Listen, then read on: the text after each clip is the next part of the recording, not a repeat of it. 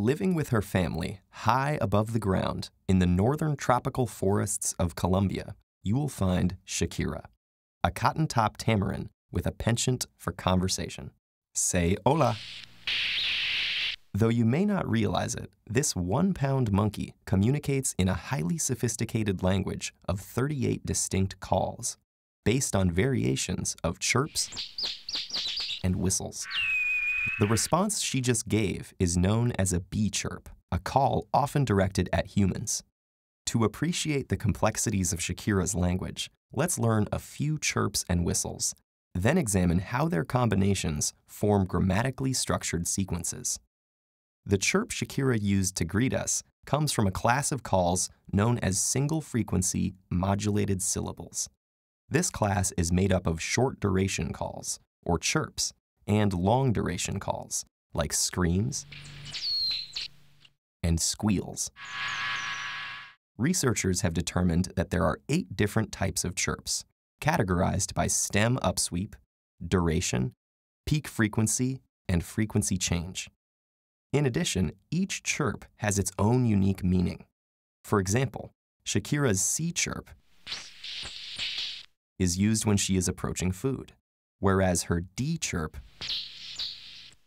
is only used when she has the food in hand. Single whistles also exhibit a unique intention with each call, and just as there are 8 different chirps, there are 5 different whistles. Based on frequency modulation, single whistles are subdivided into 4 categories: squeaks, initially modulated whistles, terminally modulated whistles, and flat whistles. The language's quality of unique intention is wonderfully exemplified by the category of initially modulated whistles. These whistles change based on the proximity of Shakira to other members of her family. If Shakira is greater than 0.6 meters from her family, she'll sound a large initially modulated whistle. But if she's less than 0.6 meters from her family, she'll sound a small initially modulated whistle. Now that we've learned a few chirps and whistles, Shakira wants to show off by taking you through a quick day in her life with these calls.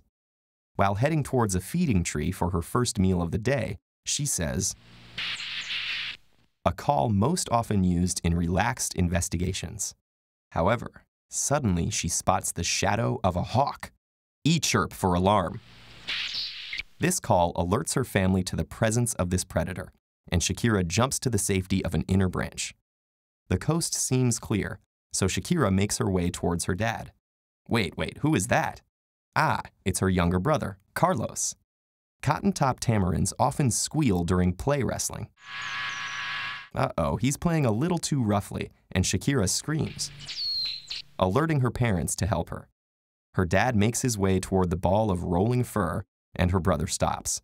Shakira shakes herself and scratches herself to get the hair on her head back in place. Then Shakira spots another group of unfamiliar tamarins and hears their normal long call. She turns to her family. Did you catch that? First there was a chirp and then a whistle. This is what's known as a combination vocalization, a phrase that contains both a chirp and a whistle. These are 2 calls strung together to convey a message. The combination of these 2 elements alerts her family to the presence of another group, the F chirp, and the distance they are away, the normal long call whistle.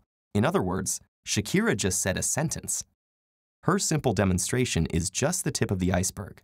She's got trills, chatters, multiple whistle calls, more combination vocalizations, even twitters. Yet sadly enough, we may not get to hear everything she has to say. Mixed in with chirping sonatas from high above is the constant thud of a machete chopping trees.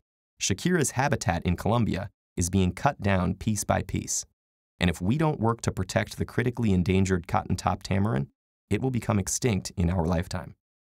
If the chirp from one tamarin to the next has proven to be more than just idle chit-chat, imagine what else we have left to discover.